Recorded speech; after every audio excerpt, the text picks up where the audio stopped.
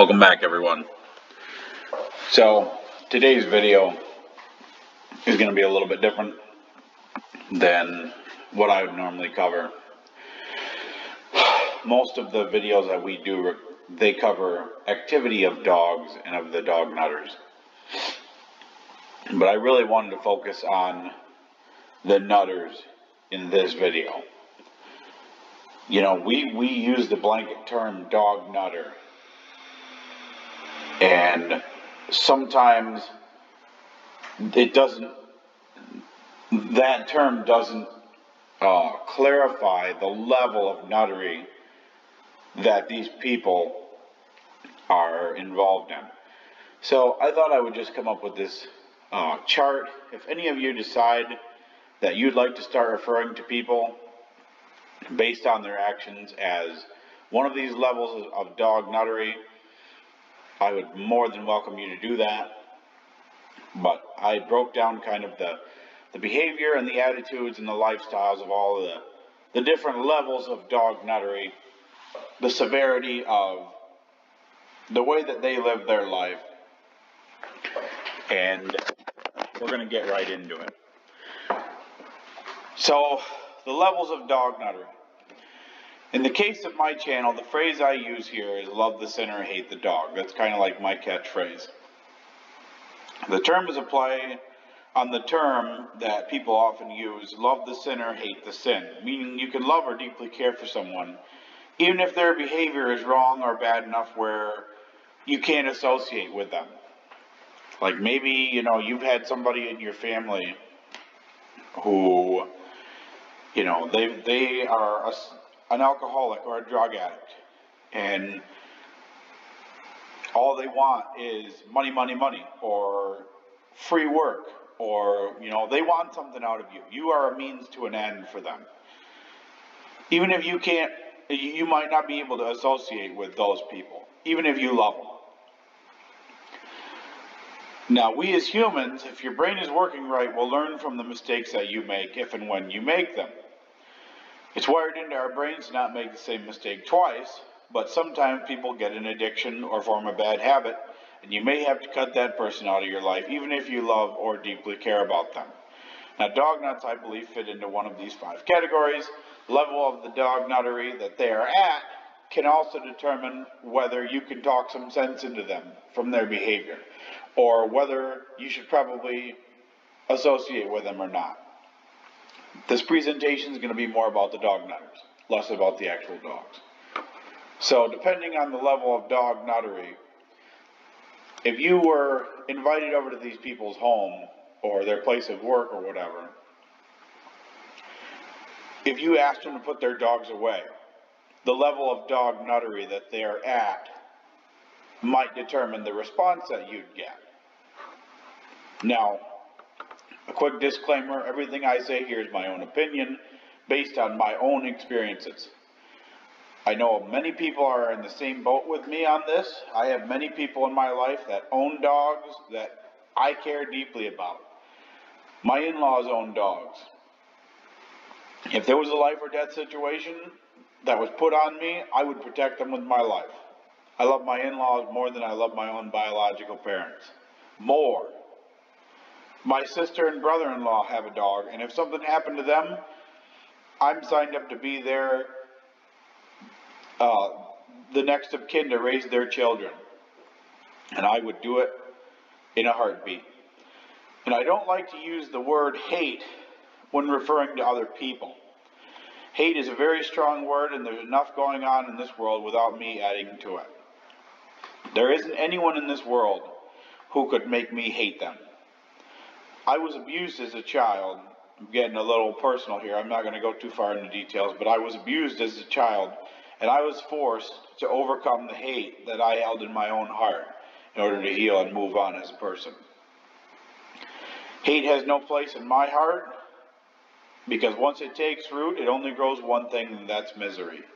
And it's misery that the person that you hate will not share. The hatred that I have for dogs is not a hatred of a person, but of a mental disorder that leads to sin, wasting of resources, and destructive behavior. I just wanted to get that out of the way, clarify that. More before we begin, real quick. Man has mastered the art of domesticating animals. In many cases, we have even perfected the art of pitting nature against nature. Like, we love to do that, don't we? Like, for example, horses. A horse is a gigantic animal, and yet it submits wholly to humans. Enough even to the point where humans can force them to do heavy, heavy work that it would require like 10 people to do. Like, they can plow fields or pull wagons. And this is just another testament to our intelligence. I can't point that out enough. The strongest animals do not rule this world. They do not grow enormous amounts of food, invent things the way we do. It is the smartest creatures that have conquered this planet. Now I ask you, if we're so smart, why do we need dogs? I know a lot of you are probably scratching your head and asking the same question. The claim is that dogs helped us beat nature. You hear that a lot. I've argued with people on Facebook. Dogs helped us survive as a species. They helped us beat nature. Like the horse, the mule, animals that were once all almost owned by all humans. Now they're so rare and have almost completely been replaced by machines. Like back in the day, rich people owned cars, the poor man owned a horse and mule. And now, the poor man owns a car and only a rich man owns a horse. It's switched. So, the question is, why do we still have frickin' dogs in 57% of households in the United States? Right? Like, why is that? If you own a dog, that pretty much automatically makes you a dog nut. However, dog ownership and the relationship that people have with their dogs is a lot different now than it used to be. So a level 1 dog nut. You don't see this very often. A level 1 dog nut is more along the lines of what you would have seen in America during the early days where much of America was agricultural. Those who would have owned dogs would have kept their dogs outside. These dogs were not family, they were not pets, they would have been simply another tool for getting a job done. Now, we as humans have done exceedingly well at pitting nature against itself, much like the way we use cats to keep rodents away from valuable food sources, right? Like, that was the original reason that people started bringing cats aboard ships and in barns, because they kill rats and they kill mice that eat valuable food sources. Like, cats do not eat grain, cats do not eat valuable crops. They kill the animals that do. Pitting nature against nature. So we had cats, and many people had a dog on the farm to help herd the sheep, keep wolves away from flocks, and to defend farm animals against wild animals. Now, I'm not defending dogs. I'm not going that far. Dogs kept outside still posed a threat for attacks, but being just another animal kept outside on the farm, the risk would have been a lot lower, right? Like, you wouldn't walk into a restaurant and have a nasty frickin' pit bull jump all over you. Not back in those days. A level 1 dog nut would not have done something that stupid. It would have been pretty common back in the day. These people would not have been kissing the dog, keeping the dog in their frickin' bed. The time of needing an animal to do these types of jobs has long since passed. Like, there is a very, very small number of people who use dogs to herd sheep. There are not very many people who herd sheep. Compare the number of people who herd sheep to the number of people who have dogs. Okay? It's very rare that you find a level 1 dog nut in today's society. A level 2 dog nut. Now, this would be somebody who kept a dog outside as well, not only as a pet, but possibly even for hunting purposes, like duck hunters who wanted to bring a dog to fetch their kill when they make a successful shot. Some other hunters use dogs to track and mercilessly kill wild hogs or bears. Now, these big natural animals will flee from dogs. I myself am a hunter. I've been a deer hunter since I was legally allowed to. I've bow hunted and I've gun hunted. I haven't had a whole lot of success, but you know, it's always a matter of, you know, is this fair? Am I giving the animal a chance? Like the animal, I primarily deer hunt, but the deer has to come walking into an area where you can hit it. You don't pick up a frickin' mutt, give it a scent to track. All right, go find them and use the advantage that the dog's nose has to ruthlessly run an animal down until it's so exhausted that it can't run anymore, only to be killed by your bullet. Like, I would not do something like that. If I was there in that picture, I wouldn't be shooting the bear. The bear is much less of a danger than all those frickin' nut job hounds. Even though a big powerful bear or a hog might be able to take a dog one-on-one, like a 800-pound grizzly bear would have no problem killing a wimpy little worthless mutt, natural animals still fear a pack of barking, snarling dogs as much as they fear humans. A bear being chased by dogs will run until it can run no further. Then, more than likely, it will climb a tree where it stays until it gets killed. This practice is not legal in all states and is very rightfully scrutinized as being inhumane, unfair, and cruel to the hunted animal, which now has a much lesser chance of surviving. These dog nuts would be less likely to view these dogs as pets and kiss them and rub on them, but more as work animals. And again, these are not as common in today's society. Level 3 is getting more into where we are with today's dog nuts. Between level 3 and level 4, I would say is probably the most common. Probably level 4 is the most common, but you know, you get some level 3s. Level 3 is getting more into where we are today. Oh, I'm sorry, I already read that. These dog nuts let their dog live in their home and dwell in the same places that they dwell. They take their dogs on walks and car rides. They take them to the beach. They regard their dogs as family. The level 3 dog nut will let their dog lick their face, sit on their lap, sleep at the edge of their bed. You know, they'll expose their children to dogs, and they are blissfully unaware of the danger they put themselves and others in by living with their mutant. Like, if you told these people that are holding their baby and then their frickin' piece of crap ankle biter dog next to the baby, if you told them that, hey, this dog can carry life-threatening illnesses that can be transmitted by a lick. It can put you or your baby in the hospital. Like, that would be news to them. Level 3 dog nuts would be willing to spend like around $1,000 to save their dog if it needed an operation. Most of these dog nuts, if given an option to save the life of a stranger or their dog, would choose the stranger.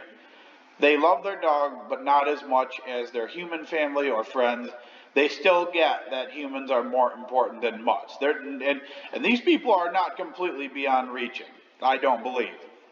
These are the types of people where, if they know you don't like dogs and you have to enter their home for some reason, they say, hey, you please get the dog off of me. Please put the dog away. They will do that. They will respect the fact that you are not a fan of dogs and you can work with these people. I would not cut these people out of your life. I would avoid their dog. I would avoid, touching them or entering their home if you possibly can. But these people are not beyond working with. It's still difficult. It's still, a travesty that they waste their resources on a worthless, filthy animal. But I wouldn't say that these people are so beyond the point of reconciliation that you should just cut them out of your life. Because then you're going to have to cut frickin' everybody out of your life. And it's just not feasible. Let them know you don't want anything to do with their worthless mutt. And if they respect your point of view, then we can live with each other. Level 4. This is where things get problematic. Level 4 is where I believe things begin to get much more detrimental for society as a whole. Level 4 dog nuts are the people who bring their worthless mutts into stores, restaurants, parks where there are children, places where dogs are not allowed. But most of the time they are allowed to get away with it because people don't dare challenge them. They don't want to make any waves and they don't have any balls. They just figure, well, you know, I don't get paid enough to argue with frickin' Karen and her worthless French bulldog mutant. I'm just going to let her, you know, have the frickin' dog, push the dog around in a stroller with a baby cap on. You know, I really just don't want to deal with that. I don't get paid enough to deal with that. A lot of times it comes down to that. These people refer to their dogs as siblings to their children and refer to themselves as dog mom, dog dad, blah, blah, blah. They consider their dog as part of the family, and if they had to choose between the life of their child or their dog, they'd have to flip a frickin' coin to decide. In their eyes, the dog's life is every bit as valuable as the life of their flesh and blood children, which is unacceptable. They post about their disgusting dog on Instagram, Facebook, Twitter, blah, blah, blah. They do Snapchats of their dog. They waste countless amounts of time, money, and energy getting likes and attention from others, all for their worthless mutt. They post memes and wear clothes like the picture to let everyone in their path know how much they love their frickin' mutt, and mutts as a whole. These people have blurred the line between the value of human life versus animal life, and even though they associate with other humans, the topic, they always try to steer the topic of conversation towards dogs. Sorry, are you a dog person? What kind of dog do you have? You like dogs? Why don't you like dogs? You know, I've had so many dogs, and they're just the most wonderful companions. Level 4 is where the mental disorder begins to become apparent. Now you look at this woman. Yoga pants, messy bun, green tea, dog mom. And she's holding this frickin' wrinkle-faced mutant like a baby. Got her hand right next to the dog's genitals. And she's got the frickin' dog dressed up in a shirt. Clothing was invented for humans because we don't have fur, we don't have feathers. All we have is bare skin. Clothing was not invented for dogs. You need to get that shirt off of that frickin' worthless sack of crap is what you need to do. No pants, bed heads, floor crumbs, fur kid. This right here is cancer is what it is. This needs to stop. Level 5, this is the one that was kind of hard to even talk about or think about because this just makes me want to hurl. So a level 5 dog nut is the highest form of dog nut. First of all, people in this level are I just want to say right here, these people are beyond saving. These people are the equivalent of an alcoholic or a drug addict. These people in this category do not value human life, period, not even their own life. And they have a social dysfunction to an extent where they're so afraid of human interaction for fear of being judged or criticized that they cut off or limit any and all meaningful human interaction in their life. The closest thing to this person in their life is their frickin' dog. 100%. These people will not only bring their dog around everywhere they frickin' go, but here's the key. They will often be single. They will be single. Their home or wherever it is that they are, they won't have any roommates. They won't have husband, boyfriend, girlfriend, wife, blah, blah, blah. They'll be single.